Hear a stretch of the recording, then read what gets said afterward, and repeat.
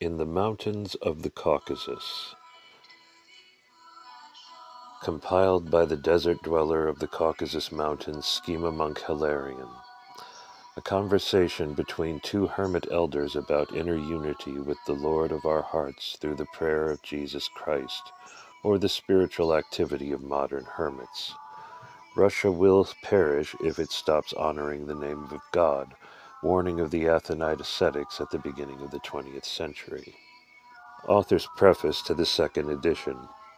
This book was written with the help of God with the sole purpose of providing the fullest possible explanation of the Jesus Prayer, which, according to the teaching of all the Holy Fathers, is the root and foundation of spiritual life, at the same time its height and perfection, and therefore in our work all the power of speech is primarily aimed at explaining this subject. Everywhere we place prayer above all virtues, among which there is nothing equal to it. Of course, at its highest degrees, it unites us with God in such a close and intimate union that in it we are with Him, according to the word of the Apostle. We are one spirit, 1 Corinthians 6:17, and we become partners of the divine nature, 2 Peter 1:4. Of course, such closeness and such extreme unity of our spirit with God cannot exist anywhere except in prayer, and also in the worthy communion of the holy, life-giving, immortal mysteries of Christ. Having achieved grace-filled, unceasing prayer, a person achieves, according to the teachings of St. Isaac the Syrian, the end of all virtues, becoming the dwelling place of the Holy Spirit, which abides in God, and God abides in him. 1 John 4:15 through 16. There is nowhere to go further, and there is nothing for anything, because in God there is an end to all our aspirations, desires, and expectations. In Him is eternal life and endless bliss, the goal of the aspiration of all rational beings. We call the Jesus Prayer nothing more than the reverent invocation of the saving name of our Lord Jesus Christ, at every time, in every occupation, and in every place, to whom, whenever possible, according to one's own strength, zeal, and will. This is possible for all of us, of every rank, gender, age, and condition, for God has no respect for persons, Romans 2:11, as it is said about this in the life of the Thessalonian Saint Gregory Palamas. See the Russian Philokalia of Bishop Theophan, Volume 5, on the last 3 pages. Only in this case a pious life to the greatest extent possible is required, since according to the word of Scripture, wisdom will not enter into an evil soul. This saving invocation of the name of Jesus Christ, acting in feelings of deep repentance, a humble heart, and a pure thought, gives us the opportunity to abide in the fulfillment of the first commandment of the Lord in His divine love. In its action, the Jesus Prayer is the mysterious communication and unity of our souls with the Lord Jesus Christ, the source of life, which is what our true life actually consists of, temporarily and primarily eternal, and in its inner strength it is the love of God, sanctification of the heart, reconciliation with God, confession of faith, food for the soul, and our bliss. But many may naturally have a question: why exactly is the Jesus Prayer presented here, that is, to the Lord Jesus Christ, when the Holy Fathers compiled many other prayers used by the Holy Church for the salvation of her faithful children? This is not because the Son of God prevailed in the triple unity of the divinity, but because He acquired us to God and the Father with His honest blood, and is our Savior and reconciler with divine truth. He took our nature into His divine personality, redeemed us from our sins with His life, death, and resurrection, suffered for us the punishment that urgently lay upon us for our sins, our ancestors, and our personal ones. Having Himself been tempted, He can help those who are tempted, Hebrews 2:18, and therefore in all fairness we must first pray to Him. Apart from Him, all our prayer is ineffective and must be considered vanity. In all prayers offered from earth to heaven, He is the mediator, intercessor, and reconciler. Only through Him and through Him do our prayers receive power, and we have access to the Heavenly Father and the throne of grace. And whatever you ask from the Father in my name, I will do it, that the Father may be glorified in the Son, and whatever you ask in my name I will do. John 14:13 through 14.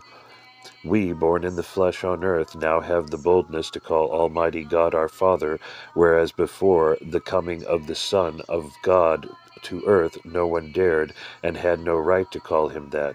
But the Son of God, having become the Son of Man, brought us this highest good. All the apostles especially try to instill in us this feeling of our sonship to God.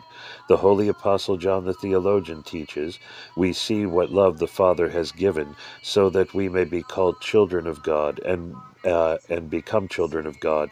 1 John 3:1. It is written about St. Gregory of Sinai in the Philokalia that he, having diligently read the writings of all the saints, and the fathers, having carefully examined, discussed, and considered everything, also saw in the experience of his life the incomparable superiority of the Jesus prayer, the abundant divine power hidden in it, complete satisfaction with it to the highest needs of the Spirit, and perfect peace of our hearts, which of course comes from the union of our soul with the Lord, and commands everyone who wants to be a participant in eternal life to have all the diligence to acquire it. He reports that many of the saints of God throughout their lives were engaged in psalmody, that is, they performed their prayer service to the Lord by reading prayers, psalms, canons, troparia, etc. But towards the end of their lives, when they approached perfection, they abandoned reading prayer and all its variety, and occupied themselves exclusively with the Jesus prayer, as one that gathers together the mind and all the powers and feelings of the soul, and directly connects with the Lord. He adds that this latter, that is, the Jesus prayer, is the shortest and closest path to God, while the first is long, tedious, and not so convenient. And all those who wrote about the spiritual life of the fathers and saints of God could not find words to adequately describe the height and necessity of prayer. And this, of course, is because with its correct production, when it is done in repentant feelings from a contrite heart, in the consciousness of one's spiritual poverty and guilt before God, and in the hope of his heavenly help, there is a union of our heart with the Lord, and this combination, according to the mind of the saints, is the highest degree on the path to eternal salvation, because having united our inner being through prayer with the Lord in whom is the source of life, we can no longer be deprived of eternal life, having in ourselves a life and a self-existent life principle. That is why Simeon the New Theologian says that if we here in this life do not see the Lord, then we will never see him. If we do not unite with him here, then we will never unite. But it is impossible to see the Lord and unite with him without grace-filled prayer. There is no doubt that every other prayer composed by the Holy Fathers is God-inspired, divine, and partakes of the power of grace, according to our due attitude towards it. But despite its more or less complexity, it does not have the easy convenience so that you can read it constantly at any time, during any activity, and in any place. Despite its brevity, the Jesus Prayer contains within itself a nature that belongs to the Son of God, both according to the economy of our salvation and according to his divine hypostatic state. Confessing him as Lord and Son of God, we recognize him as the true God, consubstantial with the Father and the Holy Spirit, and calling Jesus Christ and asking, have mercy on us, we confess the sacrament of economy, which it was pleasing to him to perform, for our sake and for our salvation. We recognize him as our Father, who alone can save us, and this, as we know, is the whole essence of our Christian faith, the gospel, and all of Christ's teaching. St. John the Theologian, finishing the Gospel, says, now this was written that you may believe that Jesus is the Christ, the Son of God, and that you who believe may have life in his name. John 20:31. In a word, the Jesus Prayer unites us with the Son of God in the closest way, and in him makes us partakers of eternal life, which according to the word of the Apostle lies in the Son of God. In him is life. John 1:4. But everyone that has been said so far in praise of the Jesus prayer seems to condemn every other form of our prayer, petition, and church following psalmody, etc. In addition, the apostle says, praying continually with all prayer and supplication in the Spirit, Ephesians 6:18. In response to all this, in the book of St. Paisius Velichkovsky, on page 80, it is written like this: Do not imagine this, O pious reader, that the Holy Fathers, by leading us away from much external singing and commanding us to learn intelligent work, bring a blemish on the psalms and canons.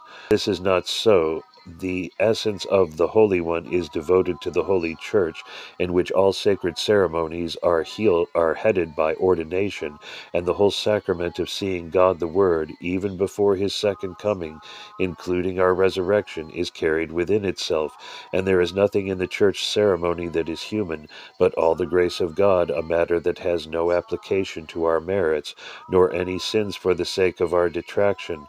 But the word for us is not about the rites of the Holy Church, but about the boundaries in particular. From the rule of monks and living, there is a teaching about mental prayer, which is diligent and heartfelt. It is customary to attract the grace of the Holy Spirit by righteousness, and not by a single word of the psalm, except for the attention of the mind, spoken and precisely with the mouth and the tongue. As the apostle said, I want to speak 5 words with my mind rather than darkness with my tongue. It is appropriate first to cleanse the mind and heart with such 5 numbered words, saying continually in the depths of the heart, Lord Jesus Christ, Son of God, for the sake of the Mother of God, have mercy on me, a sinner, and go up to sing intelligently, since every beginner and passionate person can intelligently act on this prayer in guarding the heart. There is no singing until the sowing will not be cleansed. For this reason, St. Gregory of Sinai, having subtly experienced and judged all the saints' lives and scriptures and spiritual art, most of all those living in him by the Holy Spirit, instructs all diligent in prayer to be taken. And again, having the same spirit and gift, St. Simeon, Archbishop of Solinsk, commands and advises bishops, priests, monks, and lay people to say and breathe this sacred prayer at every time and hour. No, he said with the apostle, the strongest weapon in heaven or on earth. There is no name stronger on heaven and on earth than the name of Jesus Christ.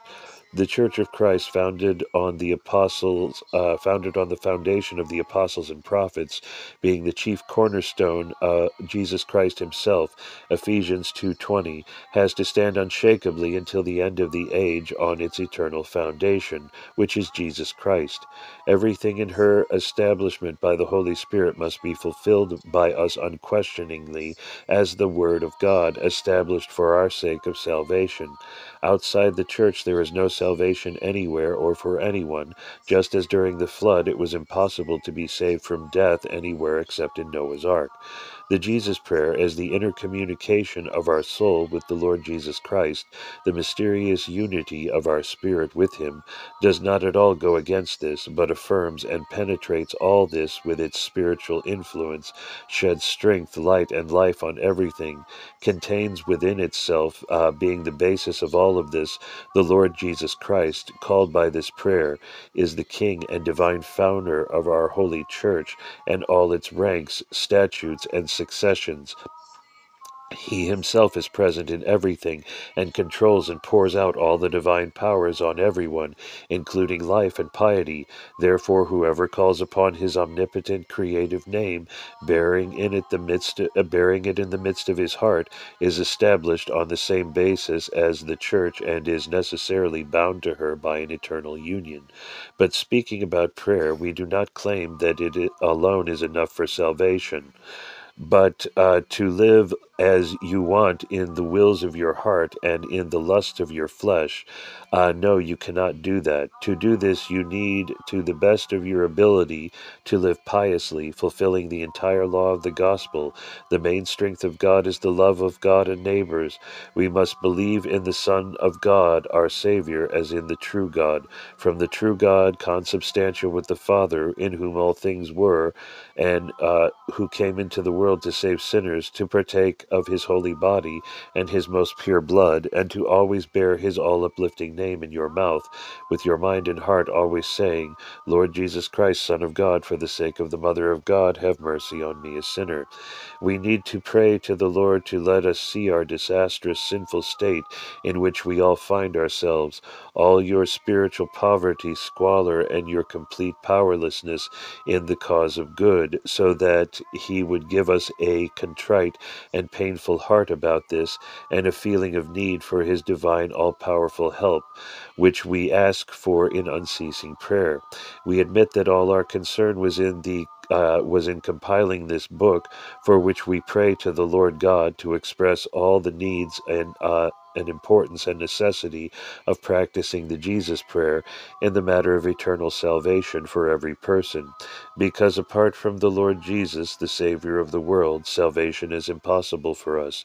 But as during the life of the Savior on earth, there were few people who believed in him as God and the Savior of the world, and who understood his real dignity, so even now there are few people who would be wholeheartedly devoted to this saving activity, who knew its true dignity, value, and loved it with all their souls, except perhaps those chosen from people who were given from the right hand of the Most High to feel in their hearts the divine power hidden in this work and heavenly bliss. To our great regret, we must admit that we have almost always noticed throughout our entire lives, wherever we opened words about this prayer, we were sure to meet hostility from some people, and even bitterness. They immediately began to object. Why is it not said about this and that? That's all about prayer. Will prayer alone save? They will reproach you, although not to your face, but later on the side, but only in front of those people to whom prayer was taught in the weakness of life and in constancy. In a word, they try with all their might to weaken their zeal for the teacher and thereby suppress the desire to engage in the Jesus prayer. It seems that even talking about her is unpleasant for them. They don't feel well at this time, and therefore they try not to hear about her at all. Hostility to the Jesus prayer, as everyone understands, is a demonic matter. The Lord Jesus Christ came into the world to destroy the works of the devil, and therefore he tries in every possible way to counteract this. For the evil one knows that prayer unites a person with God, and completely snatches him from the dark powers, and therefore, according to the testimony of the leaders, Macaria tries for nothing more than to prevent a person from praying. For him it is a fiery sword. But this very opposition to prayer and the fierce struggle of evil forces shows the divine dignity of prayer and its saving effect on us. If this had not been the case, then the evil one would not have risen up with such ardent fury against the prayer books, who, as has long been noted, are subject to special persecution, and those who do not love this work of God. How much we had to learn during our rather long life in the monastery and desert, both from conversations with spiritual people who fully comprehended spiritual life in its fundamental foundations and in its deep inner flow, visible only to the all-seer God himself, a person who has within himself this divine flow into eternal life, also from reading the patristic books and partly from his own experience that without prayer to the Lord Jesus Christ, there can be no spiritual life in us, its movement, development, and formation of our internal forces, because that the inexhaustible source of all this, the root and foundation, is the omnipotent and all-powerful Lord Jesus Christ. He alone is immortal, unapproachable in the living light, but no man has seen him, neither can anyone see him. 1 Timothy 6:16. Making the most detailed explanation of the Jesus prayer, the word of our Scripture met the inevitable need to touch upon the meaning of the name Jesus, alone above the Son. Through him is fitting that we should be saved. Acts 4:12, that name which, according to the word of the apostle, every tribe worships, in heaven, earthly, and in the underworld, Philemons 2:10, and which containing omnipotent power thereby testifies that in this name called upon by believers dwells the only begotten himself, the Son of God incarnate for our sake.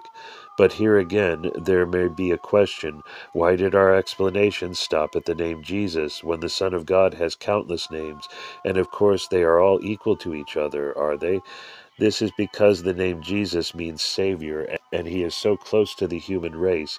It is needed by it, and is such an exceptional inevitability that without him it is impossible to even think about the possibility of our salvation. Just as the sun gives life and joy to everything in visible nature that is involved in life, so to an indescribably greater extent, the Lord Jesus Christ revives every soul that believes in him with his life-giving inspiration, gives life and death, brings it down to hell and raises it up, and creates everything according to the advice of his will, and and through his will, according to the apostle. This is our holiness, 1 Thessalonians 4:13. Take the sun away from nature, and everything in it will perish. All life will freeze. Take the Lord Jesus Christ away from our souls, and they will be dead in their essence, like a block of earth having only existence, but alien to life. In the name Jesus, the Lord Jesus Christ himself, our sweetest Redeemer, is found in his presence. And if anyone wanted to be more confident in this, then he can be shown the word of the Lord Jesus when he, proving to the Jews the truth of his teaching, said, "Everyone who wants to do the will of God understands this teaching." John 7:17, that is, from my experience, so here too enter into the feat of doing the Jesus prayer, the achievement of which, of course, is only possible with a good life and fulfilling the gospel commandments. Achieve living communion with God, unite your heart with the Lord Jesus Christ, and then you will see in yourself this mystery, inaccessible to earthly knowledge and any science of this world. Take away the divinity from the name of Jesus Christ, and it will be like the name of each of us. Then what advantage will this name have, exalted above every creature? But it is dear to us, like the name of our Savior. Unity with him is our eternal life. This knowledge is especially necessary for those of us who embark on the feat of practicing the Jesus prayer, because with the consciousness of this, the fear of God, reverence, attention, and as far as possible, a proper attitude to the matter involuntarily arises in us, and this, as much as possible, contributes to the correct flow of prayer and its establishment in our hearts. A very great thing is to feel the real presence of the Son of God in the name Jesus, and this is the highest sacrament of spiritual life, which, as we know, having as its basis communion with Christ, and unity of our spirit with him, from this consciousness, as it were, naturally receives divine power, all creating and life-giving, in a word, resurrecting her from the dead. Why are we generally weak and powerless in our service to the Lord and in all our spiritual affairs and corrections? Because we do not have this saying, this saving, this all-reviving consciousness. Not only do we not want, but we are also afraid to recognize the presence of the Son of God in prayers to him, prompted by evil thoughts and the wrong mood of our inner state. Meanwhile, with consciousness, and even more so when the Lord gives, with the feeling that in his name he himself, our divine Savior, is present, with his terrible presence, our prayer enters into its proper order. The soul, shocked and filled with fear of presence of God, immediately stops in its uncontrollable wandering across the face of the earth, gathers itself with all its strength and feelings, so that there is no longer any place for evil thoughts and absent-mindedness. But what is necessary is attention, reverence, holy fear, sobriety, and the whole assembly of a pious and good mood. The heart, like wax from the fire, melts from the feeling of the closeness of the Son of God, and from the touching of him with the mind and heart, as the great Macarius the Egyptian says about this. The natural coarseness and whiteness of the heart is transformed into a spiritual property, and its combination with the Lord is very effective and easy. The love of God as an internal union connects our spirit with God. Then a person will see a wondrous change in himself, renewal of his inner strength, revival of the spirit, and resurrection to true life, having previously been suppressed by its mental and physical movements, enters into the light of the face of God, partakes of the holy place of the Lord, tastes that the Lord is good, and lives in a state of the most otherworldly strength. The carnal mind cannot accept this proposition that in the name Jesus is the Lord Jesus Christ himself, as we learned by addressing many people on this subject. It reads the law of God bodily and cannot understand the essence of the Spirit of God, 1 Corinthians 2:14. But can he take away this divine feeling from the mind of the believer who sees God existing in all creation, in heaven and on earth, in the seas and in all abysses? There is not the slightest line in space, not a single moment in time, but everything that exists in the visible and invisible world is full of the presence of the divine. As the purest and boundless spirit, the Lord is everywhere with his entire being, and without a doubt he remains in his holy name. You just need to remember the theology says that although the action of the omnipresence of God appears everywhere, it does not appear equally in all degrees of creation. Otherwise it appears in impersonal beings, and in another form in personal ones.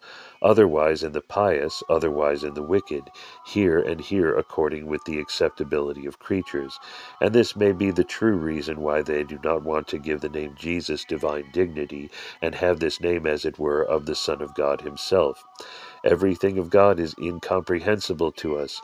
Can we understand the most holy mystery of the Eucharist, in which the Lord Jesus Christ himself, being in his presence, transforms bread and wine into his true body and his honorable blood, the same body that was born of the Blessed Virgin Mary, lived on earth, was crucified on the cross and suffered, and the very blood that was shed on the life-giving tree for the belly of the world, by partaking with the faith and reverence of this most holy sacrament, we partake of the spirit of the divinity of Christ, and with our lips and tasting his all-pure body and blood. But all this is by faith, reason, and concept, reason and concept have no place here. The Holy Apostle says that the Jews crucified the Lord of glory, the 1 Corinthians 2:8, but it is clear to everyone that the Lord of glory not only cannot be crucified, but not a single creature can even look at him, because of the impregnable light surrounding his throne. The Jews crucified Jesus, the son of Joseph, also of Nazareth. Meanwhile, this Jesus, son of Joseph, is indeed the King of glory, but he hid it in human form. So in the God-man, because of the two natures, divine and human, sometimes the property of one nature is taken into the meaning of another, because they are in one person of the God-man. But the carnal mind, not recognizing the divine dignity of the name Jesus Christ, of necessity thereby relegates it to the level of an ordinary name. And we ask him, why do you call on this name in your prayers? Why do you worship it? Why, according to the word of the apostle, does every tribe of heaven and on earth under the earth worship in this name? Philippians 2:9-11. And can there be anything without a name? The name expresses the very essence of the object and is inseparable from it. So the name Jesus means Savior. This verb is the name Jesus, says the 50th chapter of the book by Callistus and Ignatius Xanthopoulos. Men who have achieved living communion with God embrace and kiss it like the full act of prayer, being filled with joy that surpasses all reason. Why? Of course, because the name is for them like the Lord Jesus Christ Christ himself, uniting with him in their spirit. They hear eternal life within themselves, and therefore they rejoice with great and inexpressible joy. The name of God is exalted everywhere in Scripture above all else, since this is characteristic and befitting of God himself. From the east of the sun to the west, exclaims the Godfather prophet David in divine delight, praiseworthy is the name of the Lord. High above all languages is the Lord. His glory is in heaven. Who is like the Lord our God, who lives on high? Psalm 113, 3-5. Thou hast magnified thy holy name above all. Psalm 37, 2. But here someone can say that it is not this name Jesus that is so exalted and glorified, but another, the divine name that belongs to him. All names belonging to God are equal to each other. Between them there is not one greater or lesser, just as in the Holy Trinity everything is one. Divinity, greatness, glory, property, and power. Prayer in the name of Christ the Savior, acting in humility, repentance, heartfelt contrition, and pure thought, unites our soul with him, and being in the center, or what is the same, constituting the root and foundation of spiritual life, gives a person the opportunity not only to see, but to contain, as it were in an embrace, spiritual life in all its fullness and vast spaces, in its mysterious depths and unexplored abysses, and in all its fundamental foundations, because here, from unity with the Lord, all divine powers are given to man, directly drawn from the source itself. The Lord Jesus Christ is the King of the spiritual world, of course, and of all things, uniting with him in prayer through spiritual communication. We, in some way, by his infinite goodness towards us, become partakers of all the good things contained in him, tasting eternal life in the very source and heavenly bliss, which according to the minds of church teachers will consist in the sight of God and in the communion of his good being. The Lord Jesus Christ is light according to his divine word about himself. I am the light of the world, John 8:12. By entering through prayer, which is the aspiration of our mind and heart towards God, into this divine light, we become, by the inevitability of our communication with him, partakers of his never-ending insights. Then the Sun of Truth enlightens our sinful soul with the brilliance of the ever-present light. So here the word of the apostle, the theologian, is fulfilled to the end. The light in the darkness of our sinful state shines, and its darkness is not overcome. John 1:5. There is no doubt that one can pray to the Son of God in addition to the so-called Jesus prayer, but other supplications, prayers, and sighs, and even for those who can, without words, with one inner aspiration of the spirit, with the feeling of the heart. But this latter is the property of those who have succeeded. For most people it is not possible. No matter how we pray to the Son of God, the name Jesus Christ cannot be excluded from our prayers, no matter what their nature and content. Among all the names that are in the Holy Scriptures that belong to the Son of God, the name Jesus, for us sinful inhabitants of the earth, is the closest, most necessary, most amiable, and most persistent to us, and cannot at any time be taken away from us as the only name. In him it is fitting that we should be saved, Acts 4:14.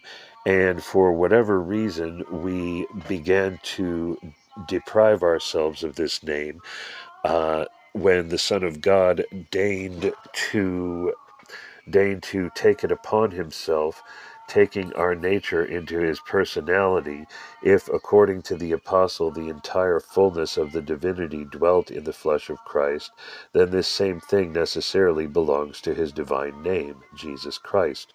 All our prayers, supplications, thanksgivings, and the entire church, with its statutes, ranks, additional investigations, and regulations, have Jesus Christ as their basis, as the apostle says, for no one can lay another foundation than he who lays the foundation, and this is Jesus Christ, 1 Corinthians 3:11. Therefore the Lord Jesus Christ is the cornerstone in the work of building our salvation. He who builds it without this is, as the apostle says, the stone is Christ, 1 Corinthians 10:4, and on this rock is built the holy church, which according to the word of the Lord, not even the gates of hell can overcome. Therefore, to bring it into our bellies, we see all the inevitability of the unity of our souls with the Lord.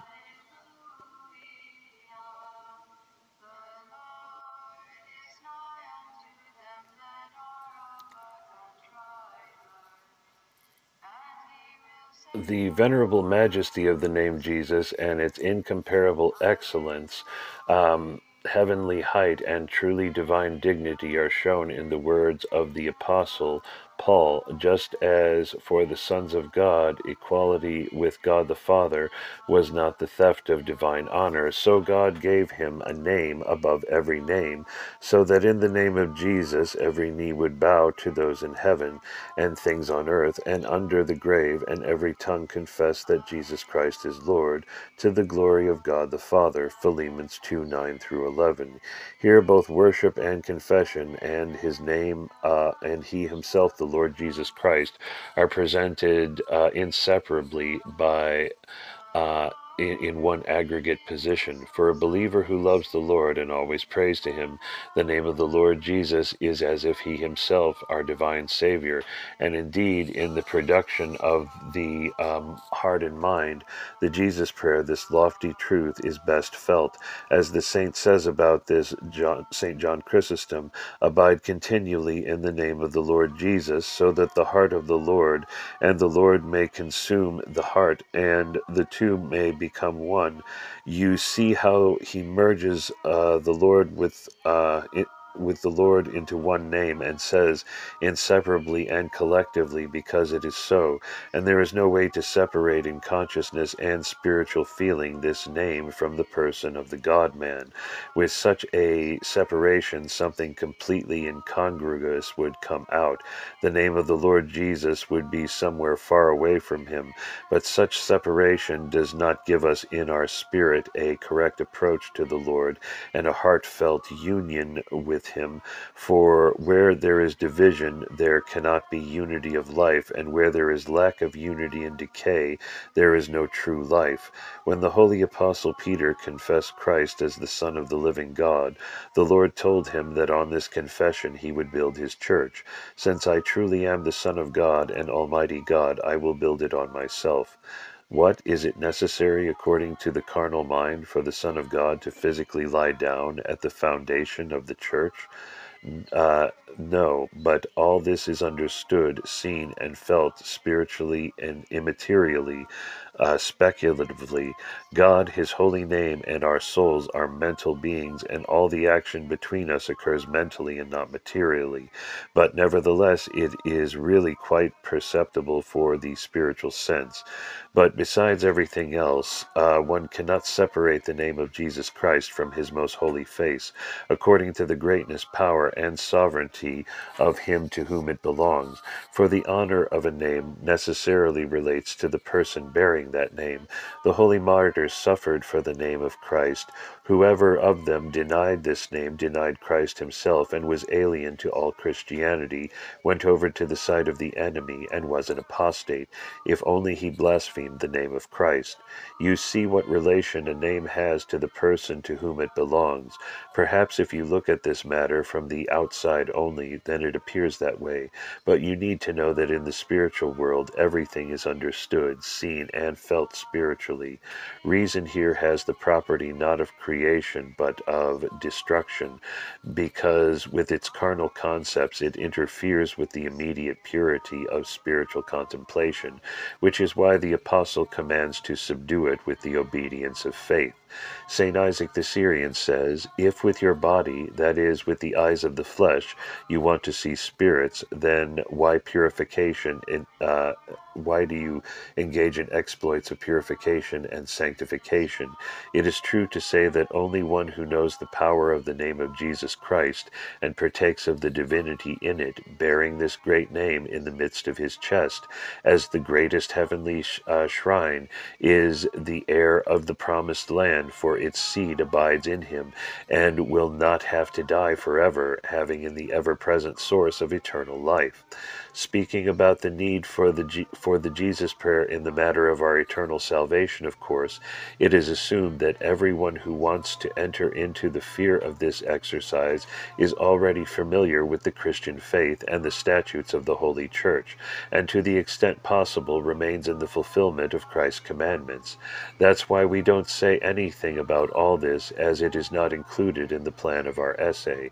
We steadily admit that this entire work of ours is entirely one-sided, but we had no intention of writing in detail about spiritual life, considering this matter far beyond our strength, especially since it was written about in detail by spiritual people and those involved in the highest knowledge and wisdom.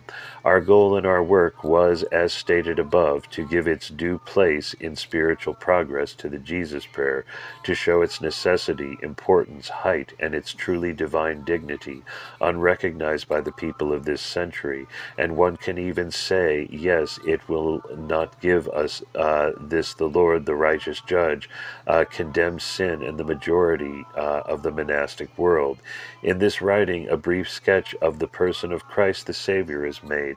This is so that everyone who prays to the Son of God has the opportunity to immediately see his image, although painted with pale colors, completely insufficient, but diligently and with good intention, which the Lord only seeks from us.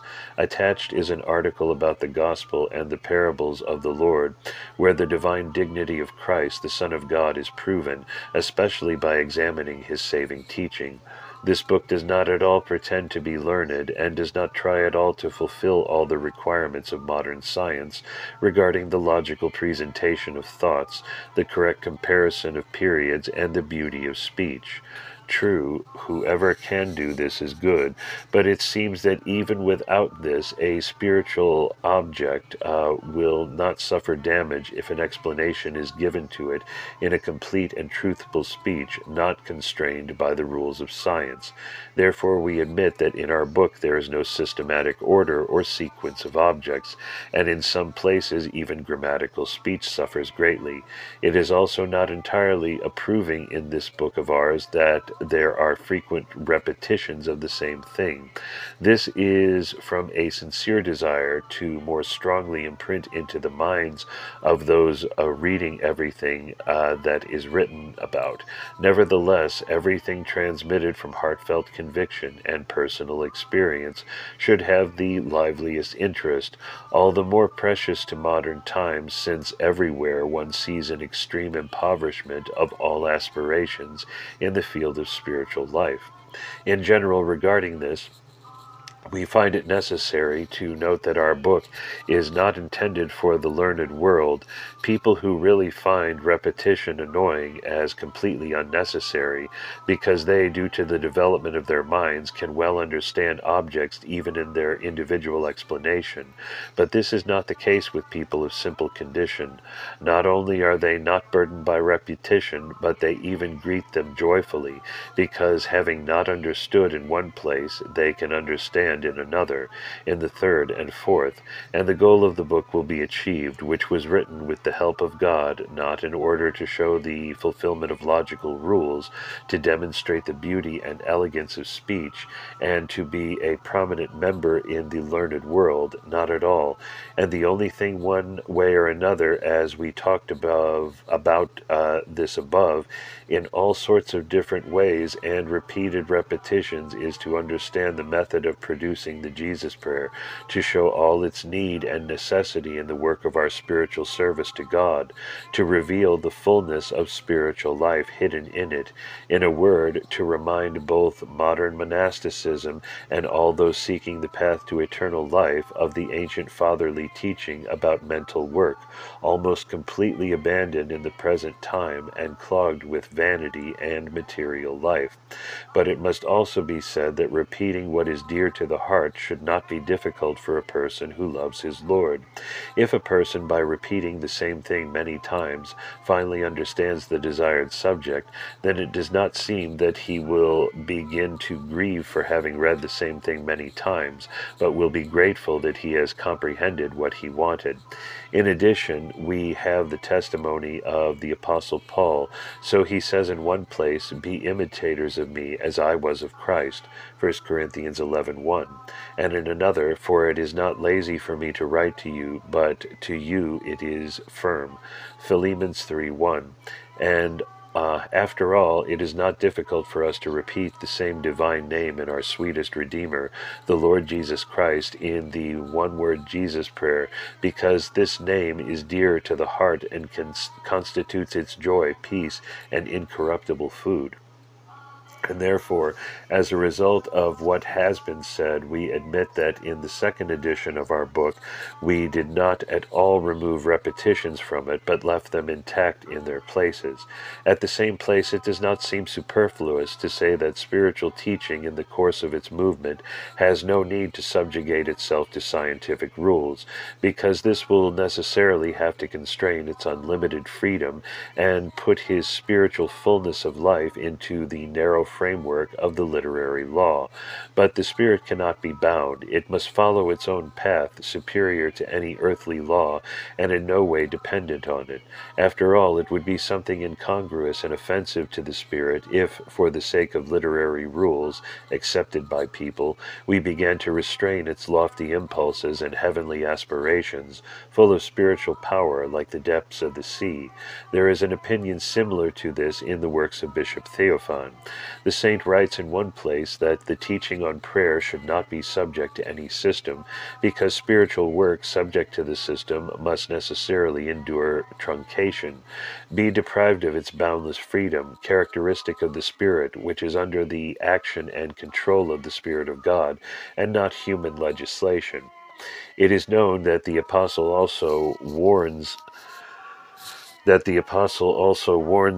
Christians, the Colossians, lest anyone lead them away with philosophy according to human tradition, according to the elements of the world, and not according to Christ. Colossians 2:8. For according to his own words, the wisdom of this world is violence with God. St. Hezekiah the presbyter says, "We convey what we know through the Scriptures and what we saw while passing along the path. We testify to those who wish, if you want to accept what is said to you. Behold, the Lord himself said, if anyone does not remain in me, he will be cast out like a rod and cut off, and they gather it and put it in the fire, and it burns. And whoever is in me and I in him, he will produce much fruit." John 15:5-6. And Saint Climacus praises a man who, while walking the path, got lost and, ending up in a swampy place, was immersed up to his neck, and sitting in the mud, he shouts to everyone passing along the same path, "Don't go here, otherwise you'll drown in the mud, just like I was mired in it up to my neck." And the Lord, seeing his good will, delivered him from his trouble.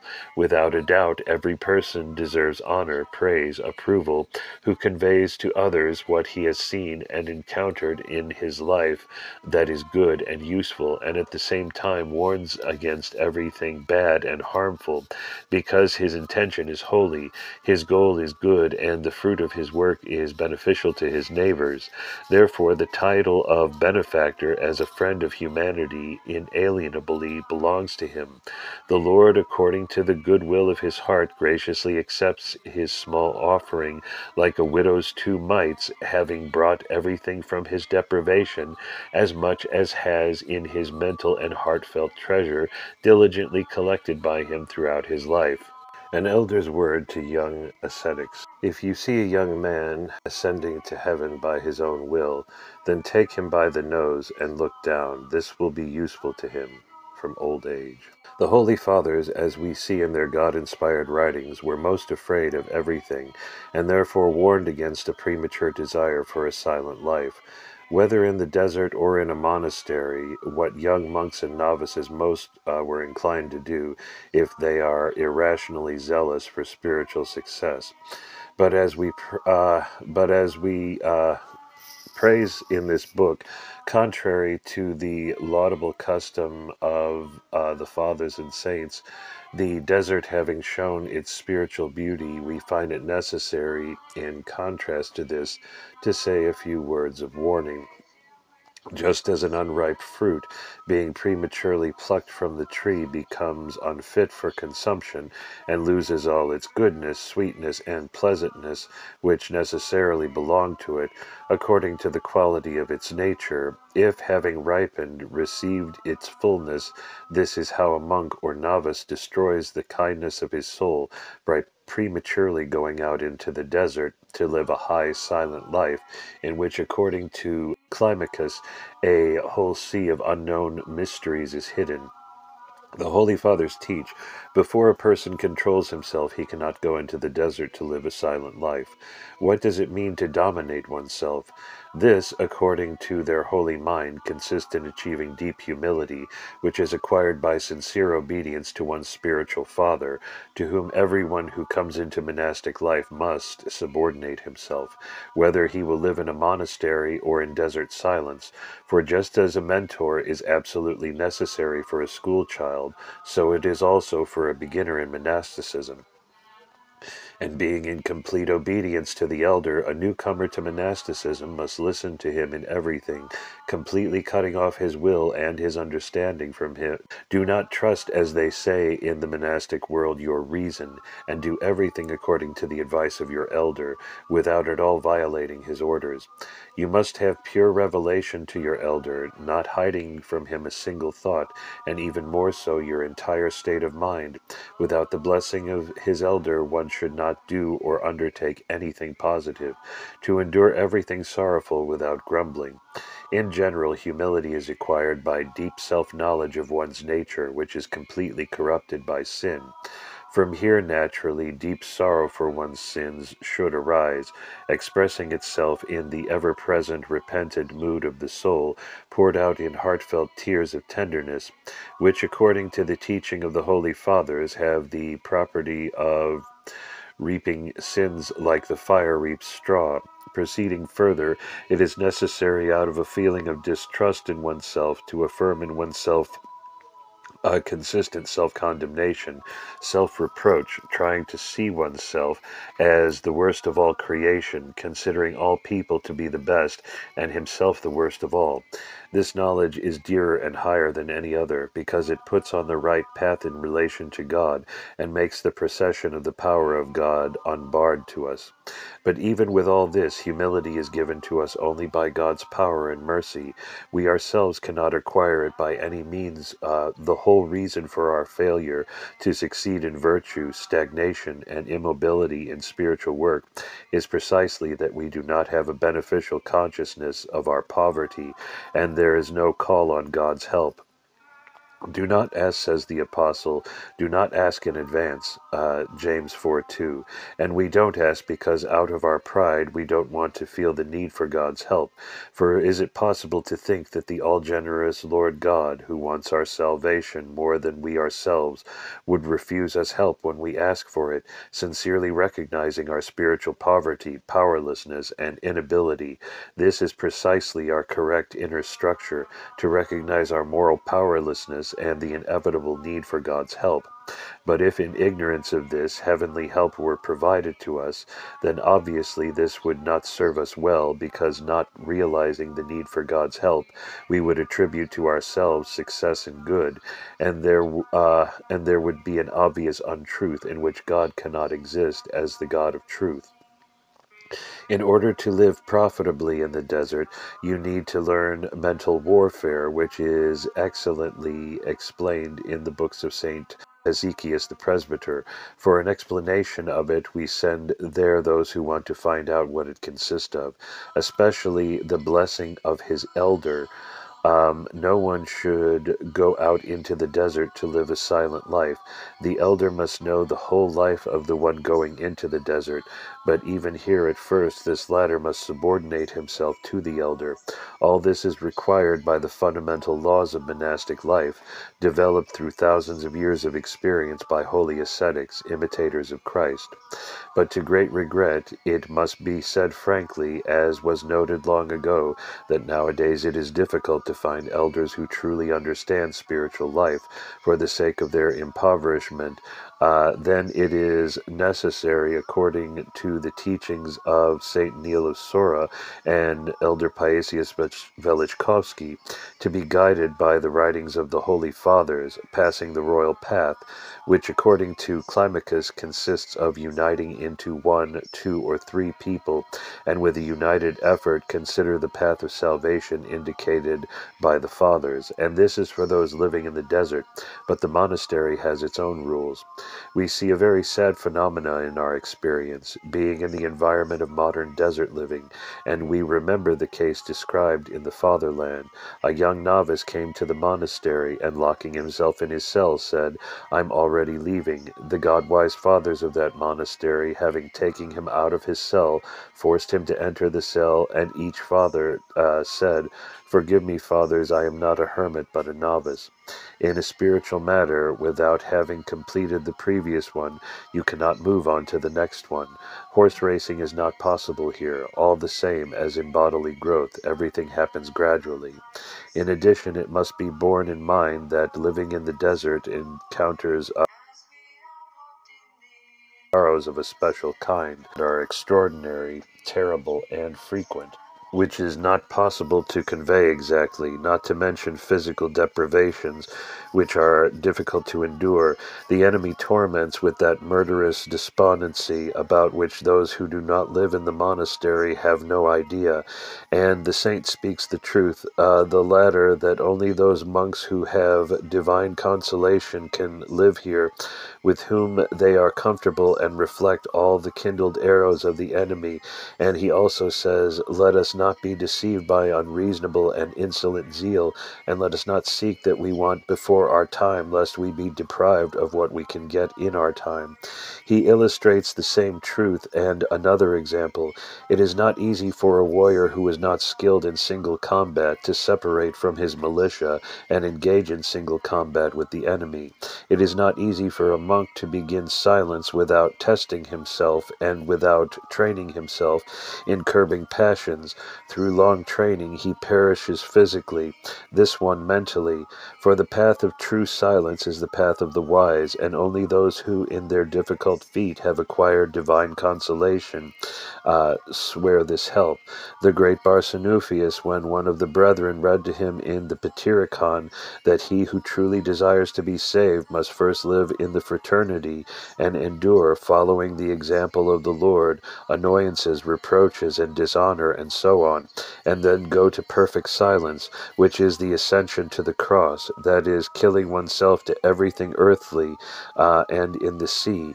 He answered this, the Father said correctly, it cannot be otherwise. And he said to another, before a person enters into himself and controls himself, silence gives rise to arrogance, but he who is perfect in humility controls himself. And he also said, if you dare to step beyond your measure or line, know that you will lose even what you had. But stay in the middle and listen to the will of God, for whoever wants to be sad and ahead of time, lay aside all external worries and affairs. The common enemy will prepare for him much more confusion than peace, and will bring him to the point that he will be forced to say, it would be better for me not to be born. A general note about the Jesus Prayer that zealots need to be aware of its acquisition. Those ascetics who are zealous for the spiritual act very badly and incorrectly to their detriment, who in the Jesus Prayer seek exclusively spiritual consolation, inner insights, and heartfelt admiration for God, in a word, high states. All this is strictly prohibited by the Fathers, as showing in a person a pernicious arrogance, according to which considers himself worthy of these high measures. It will be more beneficial for such a person not to engage in constant Jesus prayer at all, but to be content only with the general church prayer and his own cell rule. The Jesus prayer must necessarily be immersed in repentant feelings. That mood should be unceasing throughout our lives, according to the teaching of the All Holy Fathers on this subject. When practicing prayer, you need to have the goal of cleansing your heart from sins and earthly attachments through contrition, tears, and tenderness, and thereby preparing yourself to receive the Lord Jesus in pure, heavenly, undistracted prayer, in which our reconciliation and spiritual communion with him is formed. And only here, precisely in a pure heart and deep sincere humility, with love for one's neighbor, can the highest measures of true heartfelt prayer take place and operate, connecting us with God, allowing us to taste eternal life in him. Look now how laudable and reprehensible and how completely disrespectful to the highest subject of prayer are the actions of those who are zealous about this, who having not been in the crucible of repentance, and not having burned out, so to speak, in the feelings of their grave guilt before God, and without washing away sinful defilements with tears of sincere contrition, they strive shamelessly to where only the pure in heart see God. God the Fathers say comes by himself. This is true, but it is only necessary that the place to receive him is clean. If the Holy Fathers sometimes in their writings prohibit the Jesus prayer, then this is only when it comes from the wrong motives, that is, when they look for only spiritual delights in it, because those who pray in this way acquire a proud opinion of themselves, and thereby bring humiliation to prayer, which is not at all the blame to be blamed on the prayer, but for the incorrect attitude towards it. But prayer performed in repentance, humility, with the goal of reconciliation with God, propitiating him and then uniting with him, is everywhere presented as a necessary means to eternal salvation. And this is not only for monks, but also for lay people, as stated on the first page of this book of ours, and through this to be a partaker of the eternal life in this temporary life. Chapter 1. The ascent of a desert dweller to the mountains is a poetic description of the mountainous beauty that revealed itself to his gaze.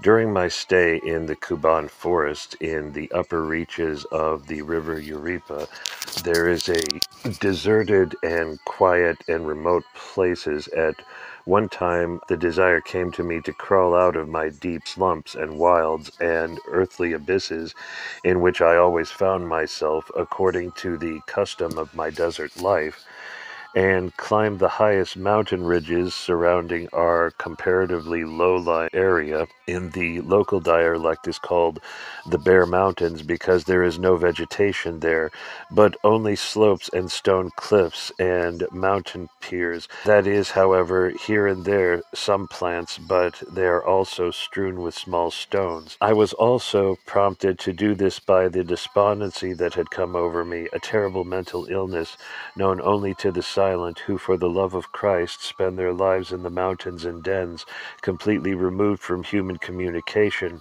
And besides all this, there was some kind of secret hope in my heart that perhaps that we might meet someone special, some true servant of God, a fellow hermit with us, laboring for the name of the Lord in these difficult places, where even a hunter's foot rarely and hardly ever passes.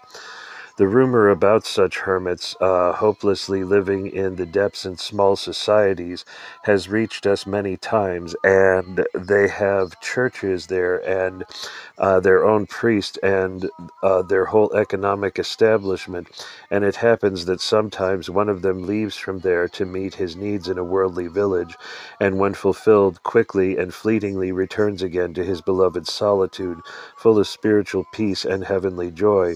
And it happens for the most part that they walk along the heights of the mountains, sometimes difficult and barely passable. We had a secret premonition in our hearts of meeting such a person, and as we will see later, we were not deceived. Taking biscuits early in the morning, we crawled with our novice up the steep slopes and mountain ledges, clutching tree branches and roots with our hands, and stones wherever and whenever possible, climbing over ravines and abysses and climbing higher and higher.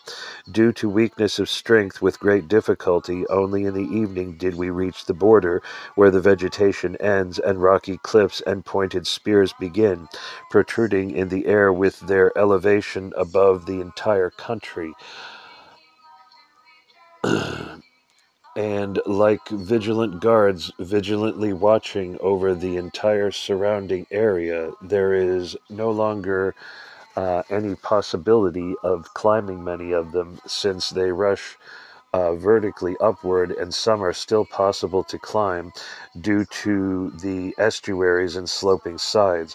Finding a convenient place, we sat down to rest, or rather to spend the night. Having looked around, we saw ourselves at a terrible height, above all visible space. The entire surrounding country was under our feet, and then a striking view of the mountain ranges and the delightfully picturesque beauty of the area opened up to our eyes on all sides and along the entire length of the very horizon, as far as the eye could reach. The spectacle was truly indescribable, the like of which can hardly be seen anywhere, because the nature of the Caucasus is exceptional, unique, and perhaps the most unique in the entire globe. The sun was setting to the west, and its rays gilded the entire country, the mountain peaks and the deep abysses, yawning with darkness and inspiring fear, and small clearings covered with greenery that could be seen here and there between the mountains. There is no way to depict the location of the mountains, their great space, beauty, and wonderful diversity, which amazes the viewer with surprise beyond any word of thought. The mountains looked like some kind of columns of different characteristics, extremely beautiful and very awkward, and stretched out in a long row, which sometimes suddenly and somehow boldly was interrupted by a terrible abyss, another and a third. Then it began again and again, stretched to a new abyss, and there in the distance it disappeared behind new mountain heights. Sometimes they showed a look that was disfigured, mixed up, and extremely varied, so that the shape of their outline could not be conveyed in any word. They look as if under strong shaking they suddenly turned into a frozen state, and that strange sights there were to behold, the way two brothers, lovingly embracing, will walk along the road, so two rocks intertwined with each other stood in a clear place under the wall of the mountain, and then, as happens in a fight, one having overcome the other stands with his feet on his chest. It's exactly the same here. One rock stands on top of another, showing with its warlike appearance a kind of overcoming and trampling on its opponent. There it looks as if a hunter, bending down, aims to shoot the animal at his prey. Then, crowded into one heap, a group of small mounds dismembers a family of chicks, and the caucus collects them under the krill. But to the side of them, a vast mountain of immeasurable size can be seen, and it attracts attention with its greatness, more beyond measure and enormity, with a regular and beautiful outline, standing out in the midst of everything surrounding her. She victoriously and somehow majestically raises her gigantic frame and mighty head almost to the clouds, and apparently dominates the entire multitude of surrounding mountains, being like a queen or like a mother. Some mountains show the likeness of majestic cathedrals crowned with domes, and another spire goes up like an arrow, no doubt showing this person the way to heaven. In another place the rock showed the likeness of a bear or a turtle, or else it took on a shapeless appearance, or simply lay a little pile of ordinary stones. In lower places, as if retreating from the mountains, calmer spaces were visible, covered with greenery, and grazing herds of Asians were scattered throughout them. From a distance they appeared as black dots slowly moving across a green background. Along the outskirts of some sides of the space there, long rows of trees stood harmoniously and beautifully as if planted by a skilled hand. They were similar to what happens in war when, prepared for battle, regiments stand against regiments. The faint sound of the Urupa River flowing flowing below at the foot of the mountains could just be heard. In the entire space around us, dead silence and complete silence reigned. It was the absence of all everyday vanity. Here, nature, far from the world, celebrated its peace from vanity and revealed the mystery of the future century. Just to say, it was the kingdom of spiritual peace and serenity. The new world is incomparably better than the one in which we people live. The liberation of the soul from everything material, earthly and carnal, freedom of spirit, life eternal in its immaterial nature. It was a temple of the living God, not made by hands, where every object spoke his glory and performed God's service with its silent but intelligible broadcast, preaching his omnipotence, enduring power, and divinity. We looked back and were amazed by a new extraordinary phenomenon.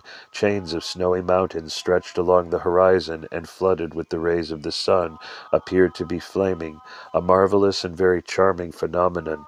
Mount Elbrus, famous throughout the Caucasus, was also visible there, its snowy peak glowing golden in the rays of the evening sky.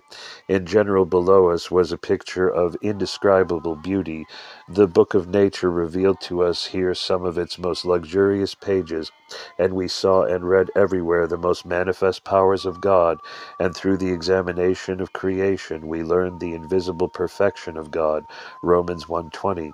The vast expanse of space, like a boundless sea spilling out on all sides, amazed us with its majesty and carried our thoughts somewhere far beyond the limits of everything temporary. He reminded us of the infinite omnipotence of God and his unlimited dominion, omnipotent power, and omnipresence, and infused into us a feeling of fear and reverence, with every creature undoubtedly and unconditionally owes to him as the Father of nature and Creator of all. The silence of the mountains and valleys gave rise to a new feeling. It was a state of inscrutable silence and peace that enveloped all our emotional feelings and dispositions. It was a quiet and spiritual joy. There was a thin voice of coldness where the Lord was. 3 Kings 19:12. And indeed the Spirit of God, who is everywhere and fills everything, and supports all creation, visible and invisible, was somehow heard closer and more palpably to the heart, and filled all the inner powers of the soul with a more complete influx, which has ever happened to us before. And so we sat and were silent, looked and wondered, and fed our hearts with sacred delight, experiencing those sublime moments of inner life when a person feels the closeness of the invisible world, enters into sweet communion with it, and hears the terrible presence of the divine.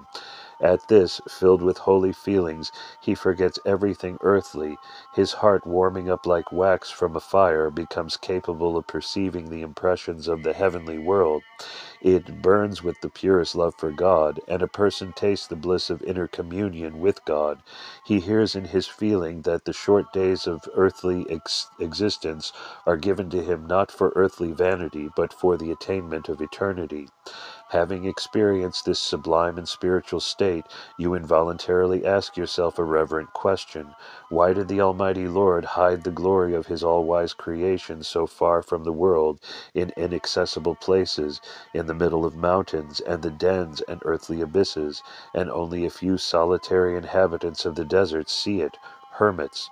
We don't find it decent to talk about this, so as not to cause harm instead of benefit to those who live in the desert and who do not have the opportunity to do this, even if they wanted to, and most of all those who recognize this way of life as completely unprofitable, not understanding its content and inner strength. It is best for everyone to look at this question according to their mental horizons.